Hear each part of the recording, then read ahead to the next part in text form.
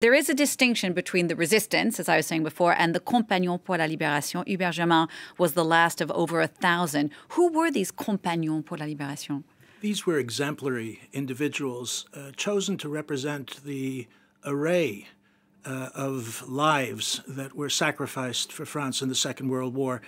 People who gave everything, but did so in many different ways and in many different places. There are only 6 women among them. And we could argue that the choices were somewhat arbitrary. But what we can see is that these were people who did not value their own lives as much as they valued fighting against the Nazis and their collaborators, who broke with their families, who lived in the Maquis, who went, as Germain did himself, to fight in Africa and in Italy, who was severely wounded, whose father fought, unfortunately, on the other side for Pétain, whose family was destroyed by this terrible occupation. These are people who are like us, just ordinary people in extraordinary times, and who do extraordinary things. And to honor the fact that they are citizens, this 1,000 band fraternity and sorority of Republicans should remain permanently in the memory of this country. There's nothing quite like this in other countries because France was the only occupied country to formally collaborate as state to state with the Nazis.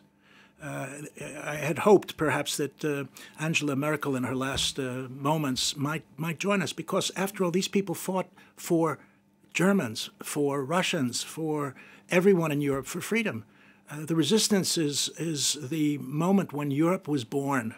The Europe that we have today, as troubled as it is, came out of the resistance, and out of the resistance all over Europe. And these men and these women created the world in which we live, a world that's still worth defending.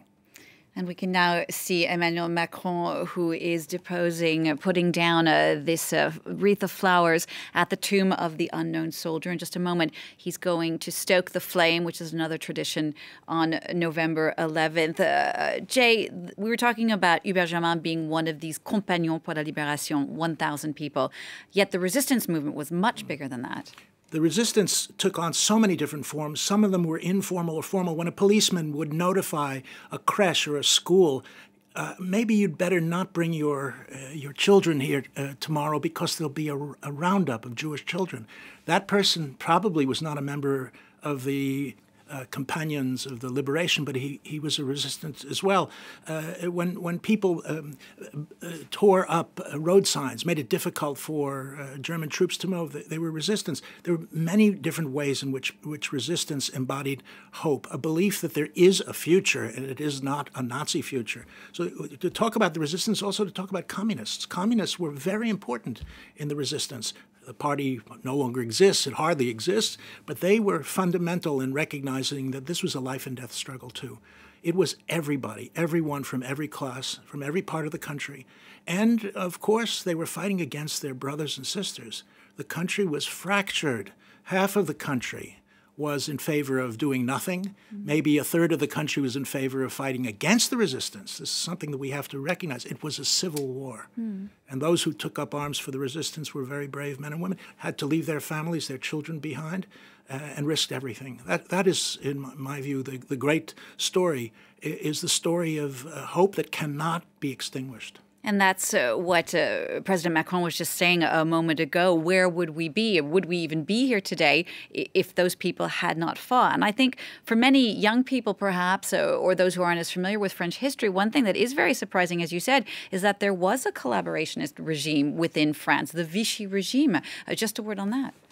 Well, the people who supported Philippe Pétain were ones who remembered that he was the great hero of Verdun. And he stopped the bloodletting in 1940 when the French army was basically defeated in the field with very substantial casualties. 100,000 men died in that combat.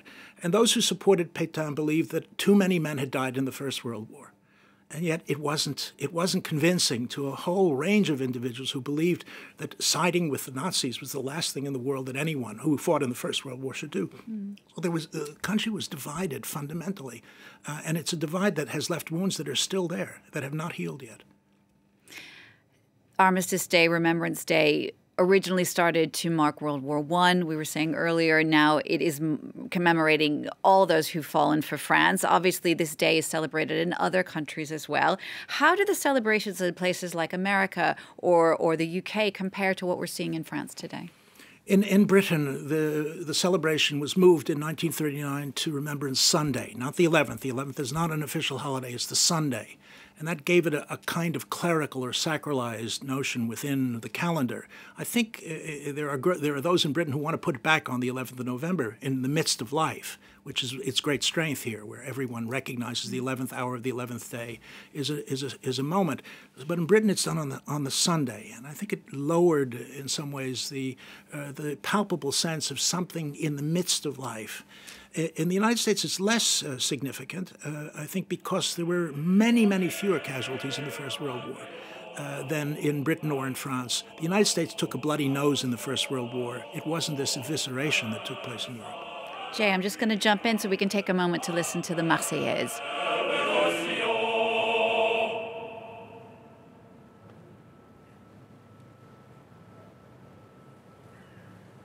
Reposez.